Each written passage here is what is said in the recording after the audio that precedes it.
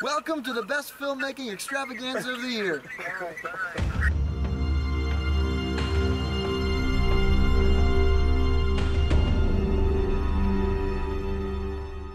My name is Tony De Niro, and I'm the director and writer of The Dark Knight Scourge.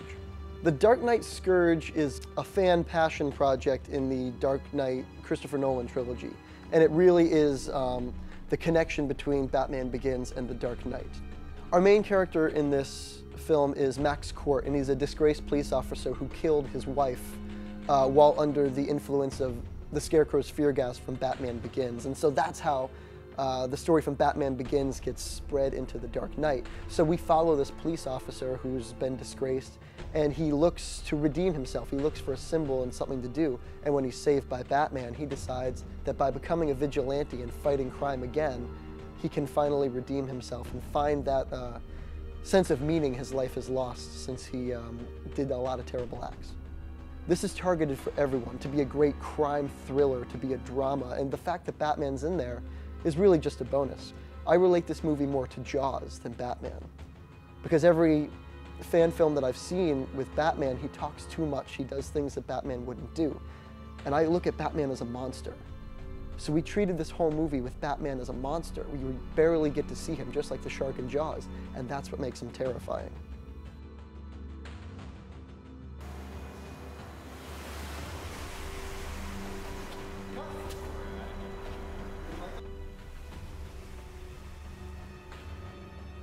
The fight scenes of this movie were choreographed by myself and the producer, Colby Nadel, who played Batman conveniently.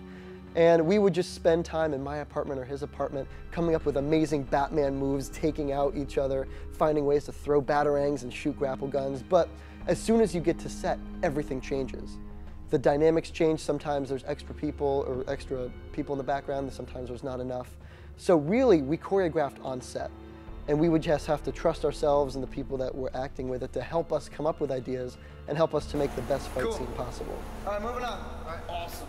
The best part of the filmmaking process was definitely the first time Batman was on set, because everyone stopped what they were doing as soon as the actor, who's actually our producer, Colby Nadel, as soon as he walked out in the Batman costume, everyone just stopped, and we're all just like a bunch of 6-year-olds going, that's Batman. And it was beautiful to actually see that character come to life in front of my eyes for the first time. It's a very dark film because it's Batman. So the A7S had this amazing ability to make dark settings look very light and very cinematic. The footage we have looks like it came right out of Batman Begins. And as soon as I saw that, as soon as Thomas McCarthy showed me that, he convinced me immediately. The Sony A7S II is a full-frame camera that can shoot 4K internally, which gives it a very, very, very nice, crisp, clean image. The reason behind deciding to use this camera was because the amazing low-light capabilities that this camera has, and it can produce such an amazing image in low light. When you make student films, everything's hard. The cards are stacked against you. It's hard to get permission to film places. It's hard to convince actors to take their valuable time for a movie they're not making any money on. So finding dedicated people to work on the movie and finding the right way to make it with the limited resources you have, it's very difficult, and it's something that I've tried to become much better at throughout my college career.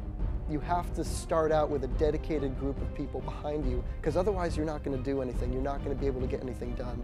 For me, we have a core group of 4 or 5 guys who are on set every day, who help with the script writing process, with production, and now that we're moving into the editing process, these people are 24/7 putting this first in their lives. People like Thomas McCarthy, who's a camera wizard, or Colby Nadel, who's a fantastic producer, or Gage Eccleston, who is an amazing sound person, and all I have to do is coordinate them together, as well as coordinate the actors, because I think my main job is getting the performance from the actors. You could say I have the hardest job, but I think it's the easiest job because I let the professionals do their work and I just find a way to funnel that into the best possible outcome. We think it's the best organized film we've ever made, and like you look at the shots and the acting and some of the story, and I think it's one of the best things we've ever made, if not the best thing. So watching our 3 years of working together culminate into one thing, we get through things so efficiently. We get better shots than we ever would have. So just watching that experience actually manifest itself in front of us is amazing. You see the fruits of your labor. You don't have to sign up for anything or pay any money to see this movie. We're going to be releasing it on YouTube for the masses, because this is not a movie for, you know, the 1%. This is a movie for the people. Anyone can see it on YouTube, or I'm sure is there an IronZoo website? Yeah, you can see. The main way to see this video is on YouTube. We'll be releasing it in the summer. It's our big summer blockbuster, the end of our college career. So go onto YouTube, find IronZoo Productions on Facebook, and you can find out about all of the movies we're going to be making, any release dates, special behind the scenes, any promo videos or pictures, and it's all going to be there.